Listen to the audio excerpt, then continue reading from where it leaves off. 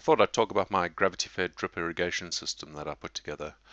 Starting off with where the water's coming from, obviously got a rain collector here, so got two water butts sitting behind my shed. Put this extension pipe in just so I could hide the water butts out of sight, out of mind.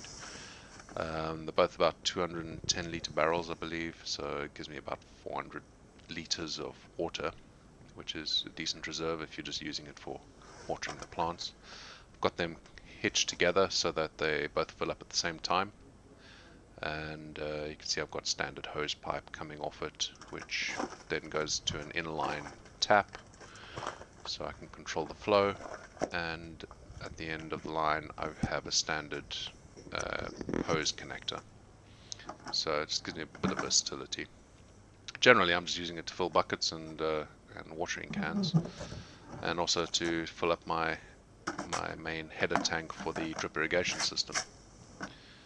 So the flow rate here, it's decent, but it's not good enough to run the drip irrigation. It's not high enough up to create enough pressure, especially when the water starts running a bit lower. But instead I have this tank, which is a 100 litre old chutney barrel, I believe. I bought off eBay for about £10, and having it at this height is perfect.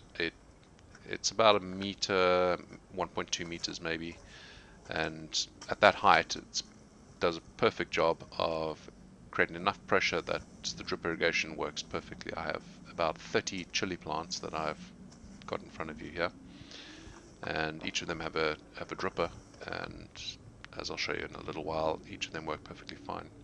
So the system, standard drip irrigation, it's a 13mm pipe as the main line, the big pipe there, and then using the small 4mm flexible hose to actually do the drippers.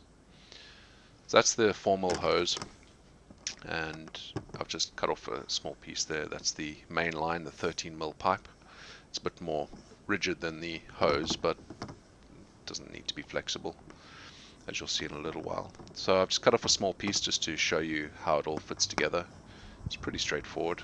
The flexible hose, what I would suggest when you are working with this stuff, get some hot water nearby, so it just makes it a bit more flexible when you're putting in the fittings. See how the two of the fittings that are available for it, one of them is a dripper, the one on the left, and then the one on the right, that's what you use to pierce the main line. So the dripper, it's basically got a little ball inside it that controls the flow rate. That one there does 4 liters per hour, but I prefer these ones here. These are flexible, adjustable, and you can adjust the flow rate right down to minuscule amounts, or have it flowing freely if you want. So I prefer those, especially when the plants have different needs throughout the season. So here you can see how much easier that was. Well, if you've ever tried this without making it heated up like this, you'll know what I'm talking about. It will hurt. When you're doing 30 of them, you end up with really sore fingers. So here I'm just piercing the main line pipe.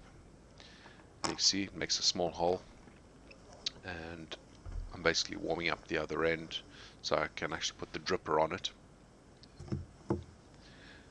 So it's warmed up enough now. So I could use that dripper, but like I say, I prefer these flexible drippers here, these adjustable ones. So stick that on there, slides in nice and easy. Once the pipe does cool down, it creates a nice solid hold. So now you've got your drip line.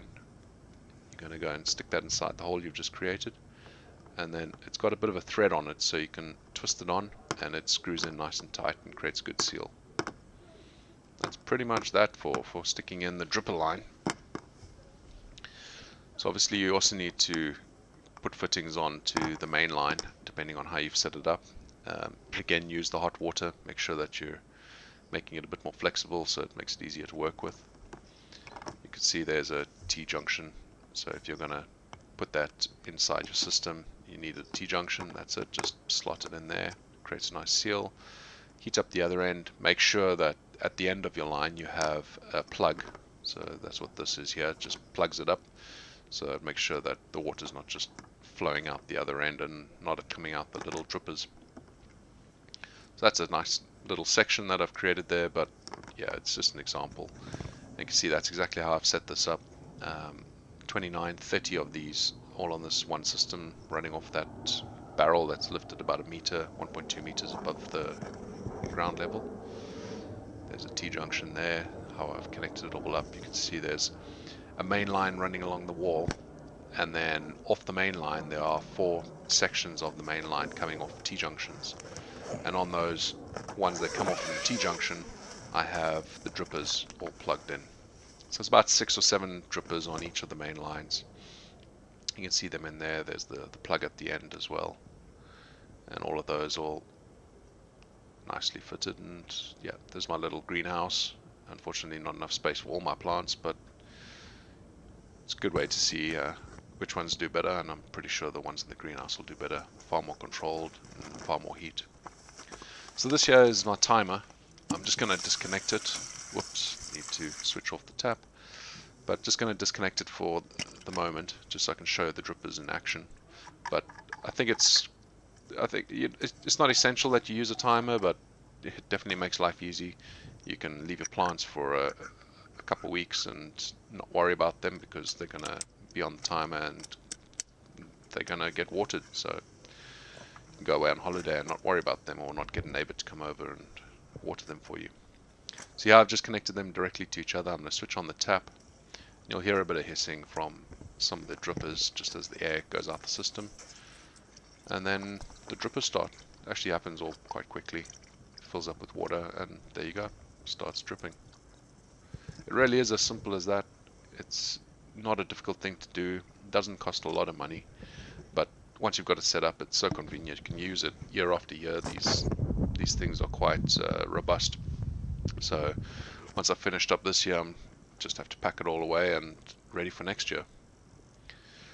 So like I said, with the adjustable drippers, it makes life a lot easier. You can see I have some bigger pots and some smaller pots, and obviously they have different water needs, so the adjustable drippers allow you to adjust for that. And also later on in the season, when the plants get bigger, they're going to need some more water, so you can just open up the flow.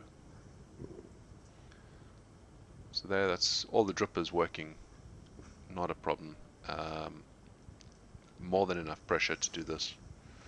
That 100-litre barrel, I use water probably 10 minutes for every 72 hours, and that doesn't use more than about 15 litres, I believe. So here's just an example, just showing the adjustable flow rate. Just to adjust it up a bit more, because it was only letting out little drips, so yeah, that's a bit better. You can see it's quite adjustable and pretty easy to do, really. Once you've got it set up, it's all good. So I ran it there for a little while and need to top it up, so just give that a top up. I find I'm only having to top it up every 4 or 5 weeks. It's not really an issue. One thing you do need to watch out for is debris, especially if you're using rainwater collected off the roof. So I've got these inline filters here. You can see the rubbish gets collected in there, any leaves or debris, so make sure that it doesn't block up the drippers. So just empty that out every month or so, depending on how much debris you're going to get. Just check it out, but it's quick and easy, you can see that. And yeah, let's connect this all back together again. You can see the timer itself actually has a filter within it. The timer is pretty straightforward. It uses batteries, so no mains needed. In it has inside it a small ball valve that turns open and lets the water flow through. Pretty straightforward. A lot of different settings you can use, how long you want it to water for, the frequency, how often. Yeah, it's about 10 or 12 pound. I believe this is the Kingfisher model. Yeah, make sure that you've got it in the right direction, so the tap going in on the right and then where it goes out to the actual drippers to the left. But it's got an arrow to show you that. And that's it. Stick the system back on and it's all ready to go.